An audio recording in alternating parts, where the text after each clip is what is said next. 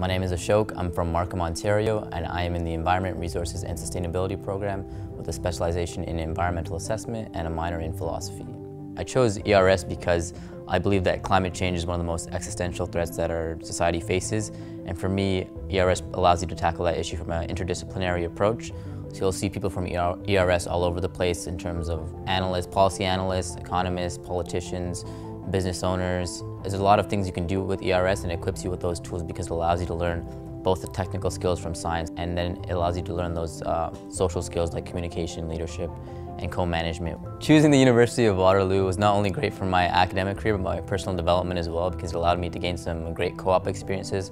For example, my past one was at the RCMP.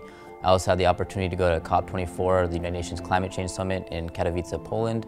I've also had the opportunity to go to the Arctic as a field course, which is really great.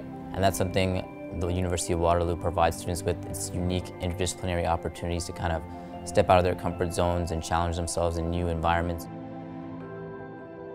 The name of the podcast is I Speak for the Trees. The whole purpose of it is to remove political filters and academic jargon so that anyone can listen to the podcast and understand what environmental issues are arising and how they can take actions towards mitigating those problems in their everyday lives. It's about doing what you can, what you feel comfortable with, so we can make that small, gradual change and eventually have a culture shift where we can kind of live a more sustainable life without compromising our personal freedoms and personal comforts.